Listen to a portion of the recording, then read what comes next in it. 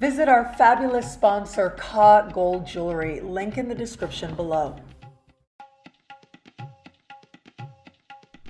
Hello, fabulous friends, fans, and superstars. Welcome to your horoscope for the week of March 17, 2019. I am your astrologer, Nadia Shah. Thank you for being here. What an amazing week it is. It is a very busy astrological week with a rare, powerful, transformative alignment taking place right in the middle. You add to this a full moon that isn't just about what's happening right now, but fits into a larger and rare context that will take a full 28 and a half days to fulfill, and an active Mercury and an active Venus. Well, there is so much to talk about here. And I'm going to start with the power. And the power is Mars and Pluto. These two planets will speak in supreme harmony right in the middle of the week, right around Wednesday, give or take a day on either side, depending on where you are on the planet. This is a rare alignment. It tends to happen twice in any 2-year period or so. And when it happens, it is a time when we are able to understand ourselves, understand what it means to direct our will, and have it actually lead to transformed circumstances in our lives. Make no mistake, this is the kind of conversation that can change the course that you are walking on in a way that ultimately feels like it has benefited you, like you have leaped your life forward in a way that feels truly empowering.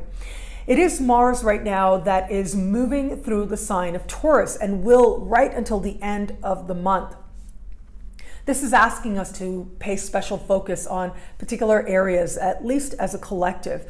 Banking can be covered here, as well as money. Agriculture can be covered here as well.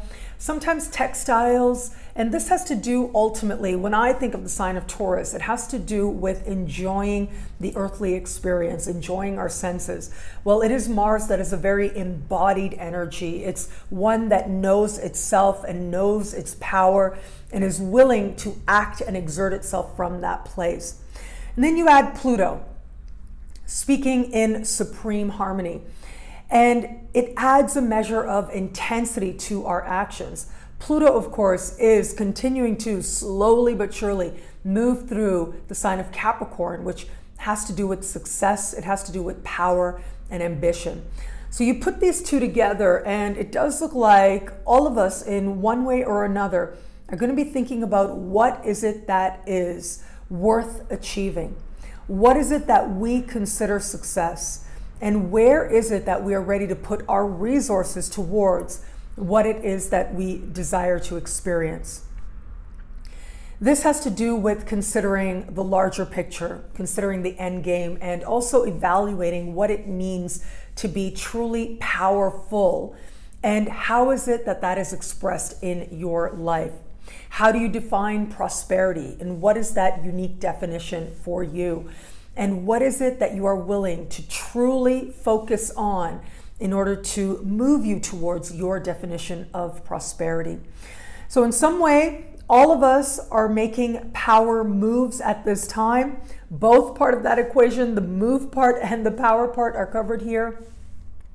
And it is ultimately about helping us to truly be ourselves more honestly, and in a way that truly taps into something essential, allows us to express our unique vitality in a way that helps us to feel truly what I like to call self-possessed, which means that we own who we are, we own our power, we own ourselves more fully, and we're willing to make changes in order to get to that place where we're able to live that truth that much more fully and that much more often at that.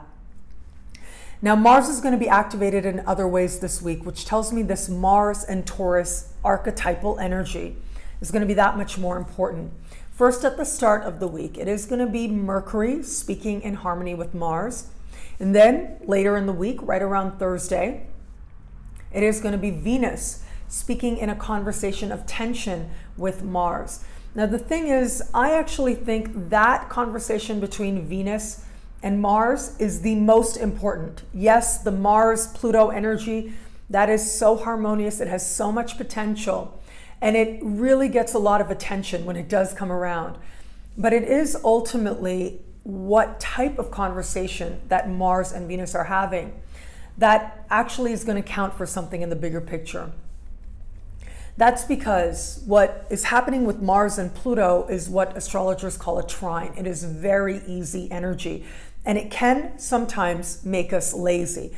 Now, the good thing is Mars and Pluto both are not necessarily lazy or laid back energies, but it is that connection with Venus that asks us to consider a few things.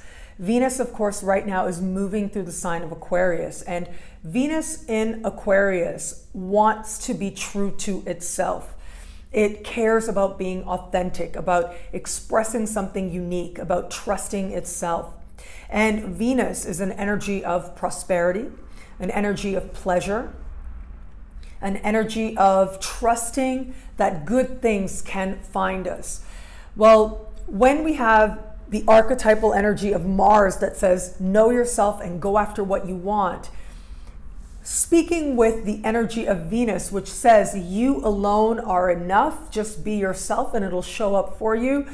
In this type of conversation that astrologers call a square, you're not laying back. You are going to take action. And it is that action that ultimately will ensure that the potential of Mars and Pluto count for something. Now, Mercury is still retrograde.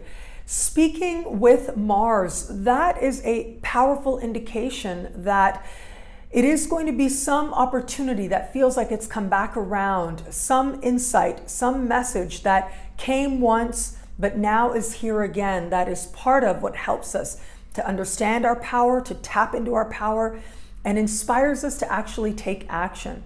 It is Mercury moving through the sign of Pisces that is asking us to see and perceive with faith in our heart. With that Mercury retrograde, we are asked to have another look and a deeper look.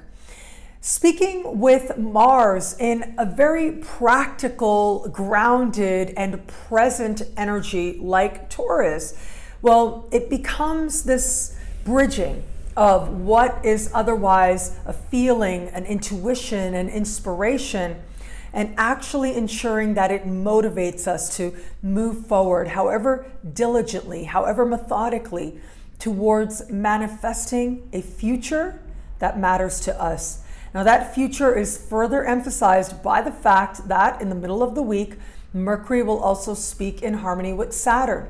And Saturn is all about the big picture. Saturn also moving through the sign of Capricorn, which happens to be its home sign, which means that it is in an especially powerful place now. And this is going to allow us to understand what sacrifices are worth working towards and what it is that our big picture, the legacy that we are creating, well, what is happening right now in some way is contributing to that legacy. This connection between Mercury and Saturn is important for another reason. It is a part of an ongoing conversation that is part of defining this Mercury retrograde season.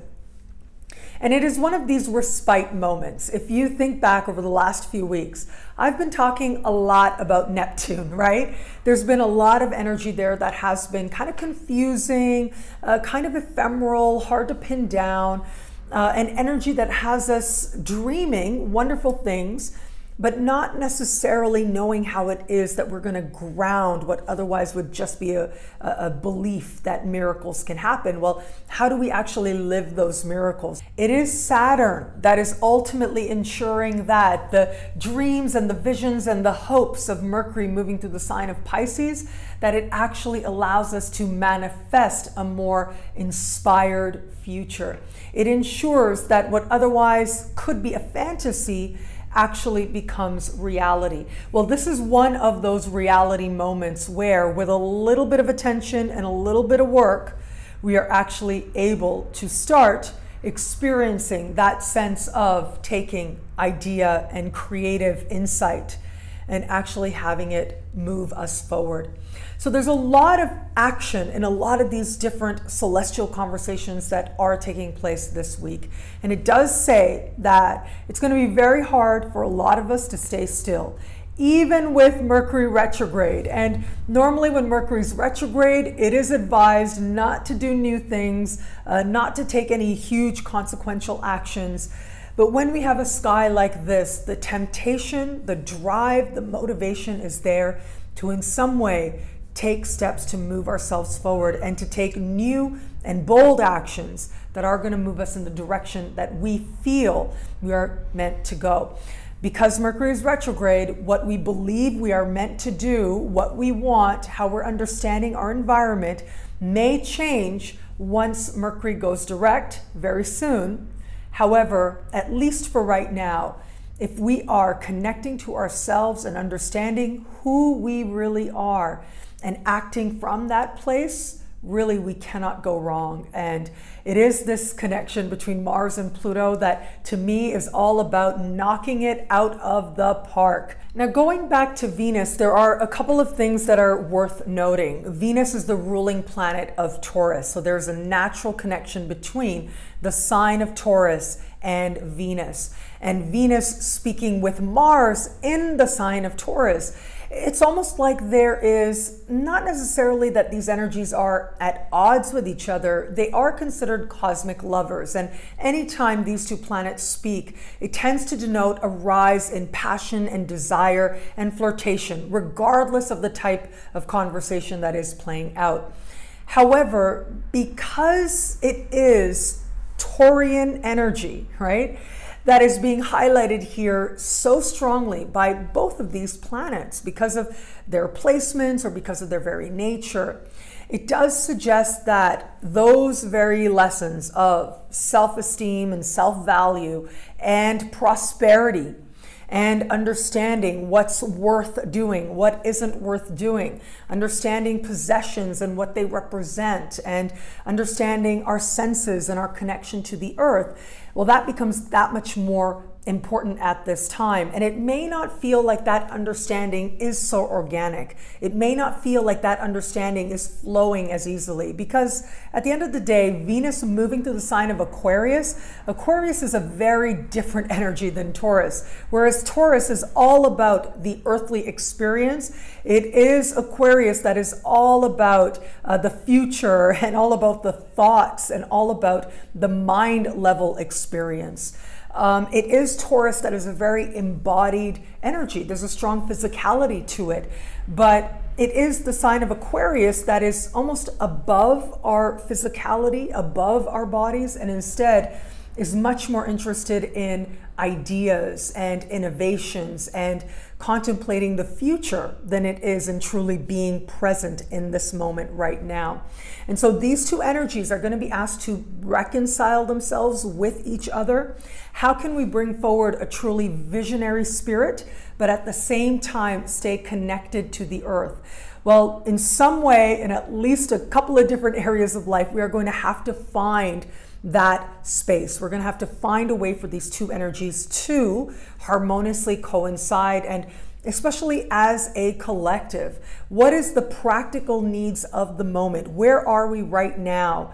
And what is a more visionary sense of where is it that we could go? And is our heart truly there? If all our energy is going into this moment and what is right now and addressing it, can we still tap into that sense of what a more idealistic future could be for us and for humanity? And where is it that we can bring love to that journey? This will be part of our collective contemplation at this time.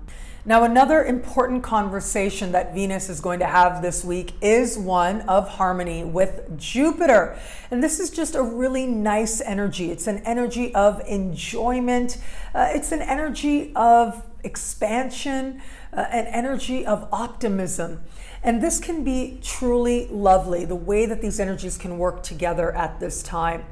With Venus moving through the sign of Aquarius, our love choices and interests can be a little bit different than we are used to otherwise, and they can be rather rebellious. Well, you add this energy of Jupiter moving through its home sign of Sagittarius, and it really is that our heart is open to the world. and our heart is open to connecting with very different types of people than we have known before.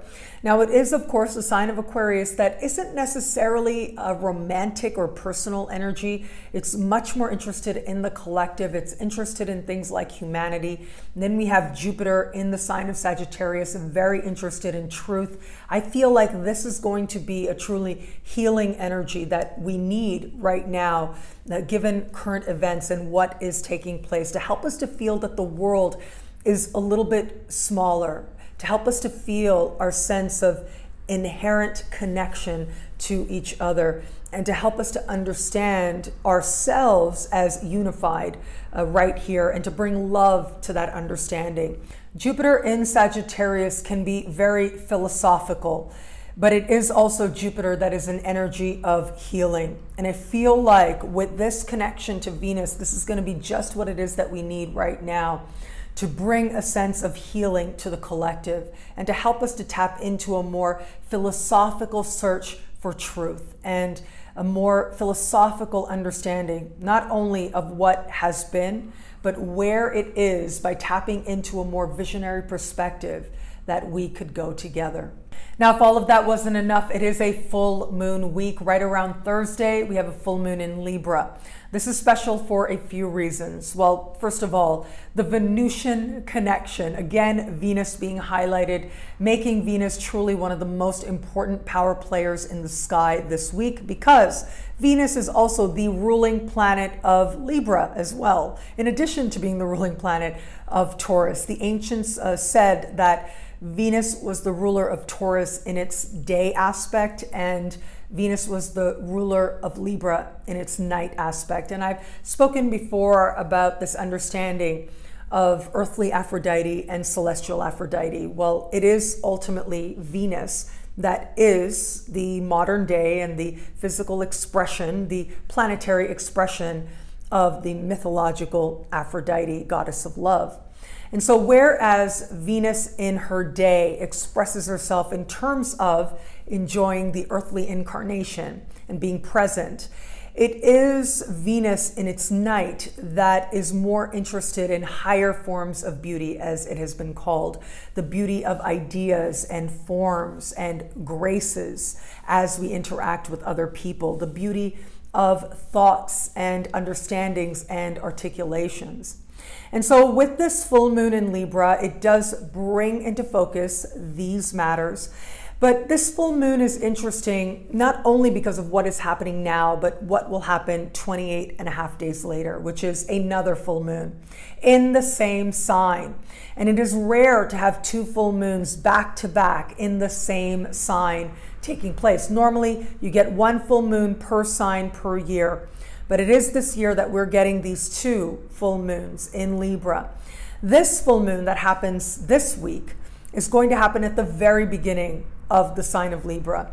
It is going to be the next full moon next month that will happen at the very end of its sign, which tells me that, at least for now, the full moon is going to represent things that full moons do represent, like culmination, fruition, a sense of completion, sense of reward, reaping what it is that we've been working on or what we have sown, and a sense of clarity as well, an emotional clarity in particular. But with it will come an inherent beginning. Along with that sense of closure will come excitement for what is beginning as well. But it is going to be next month's full moon, happening at the very end of its sign, that is going to be the true sense of closure that is going to transpire for us. And that is going to be even more emotional than the full moon that we are having right now. And so chances are what we feel excited about, what it is that is beginning, is a wonderful thing. But what begins now in some way will put us on a path where we truly understand where it is that closures are ready to take place once we get into next month. By then, Mercury will have left shadow as well. The whole Mercury retrograde season will be good and over. And so this does suggest that at least by the time we get there, we will truly be ready for more consequential choices and won't feel as much like we have to go back over old ground, which is what Mercury retrograde season tends to be about. What I love about this week for us is that there really is so much going on. There is something for everyone to benefit from. There is something that just about any sign can tap into and use to their advantage, use to strengthen their pathway forward. And there are also real opportunities here to create meaningful transformations in your life. But through it all, remember, the dominant energy this week is of Venus. It is asking us to love and to understand love more deeply. And this is something that, it has been said again and again, and it is something that we are reminded of again and again. I think it's part of the world that we have created. It's a part of what it means to be human, or our definition of human that we have collectively created, which is we're going to go through times when we are faced with the lessons of embracing love and understanding the consequences of not doing that. And we are in one of those moments now. And the fact that Venus is so active, letting us know that she is here and asking us to think of love in new ways, in enlightened ways, in elevated ways. Well, this ultimately is going to bring the healing that we need now in our individual lives and in the collective. Wherever you are in your life right now, my hope is that for you and for all of us, that we will consider where it is that we can bring love, and ultimately with the intention of bringing love to more people in more ways and in new ways, we ultimately can help strengthen the energy of love over the entire planet. And that love grows more and more and becomes strengthened with the wisdom that we share. Well, thank you so much for watching. What are you excited about this week, and how are you doing with all the stuff that's been happening and all the emotions that have been flowing, and really all the emotions that likely are also going to be there now, given the full moon energy, given the energy that is asking us to find balance. How are you doing with it? I would love to read about it. Let me know in the comments below. I'm a little tempted to say something, and I'm just going to say it once. I never really comment on this stuff at all, but I'm just going to say this. It's just hair, okay? It's just hair. Okay, now if you'd like to know how all this wonderful stuff this week speaks to you and your sign, log on to nadiashaw.com. Sign up to be one of my superstars. Superstars get expanded, exclusive videoscopes each and every week, unlimited access to special horoscopes, and more. All of this in the superstar space. I look forward to meeting you there. I've been having a lot of fun, a very rewarding time with my Synchronicity University students. Thank you to each and every one of you. I love you guys so much. Thank you for an amazing class that we had earlier today.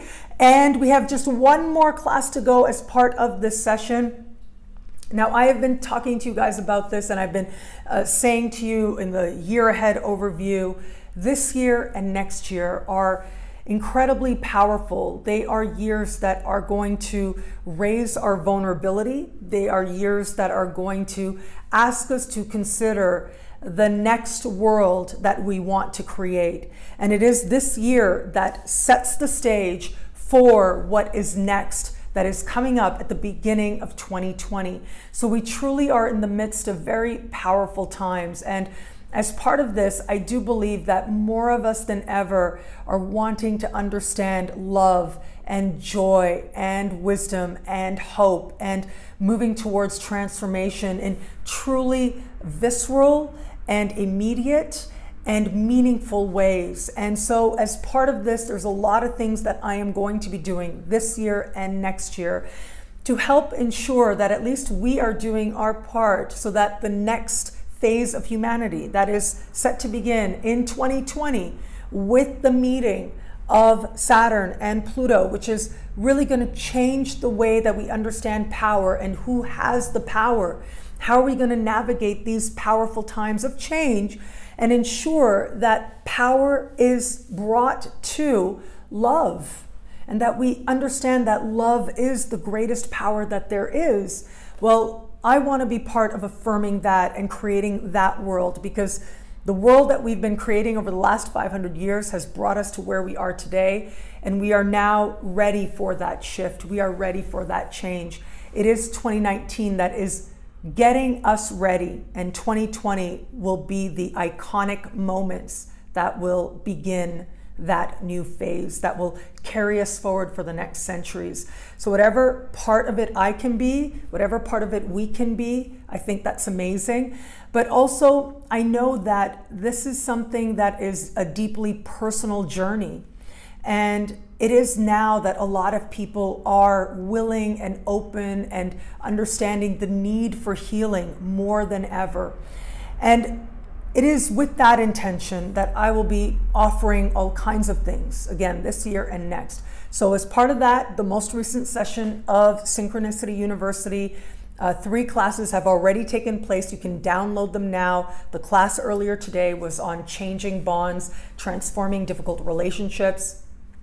We also did a class on understanding and defining your higher power for yourself. And we had another class that had to do with moments that bring profound transformations. So all of those classes are ready for download now on my website, nadiashaw.com, or at synchronicityuniversity.com. Next week's class is going to be the final of this current session. And it is going to be on forgiveness, because I do think that forgiveness is one of the defining characteristics of love.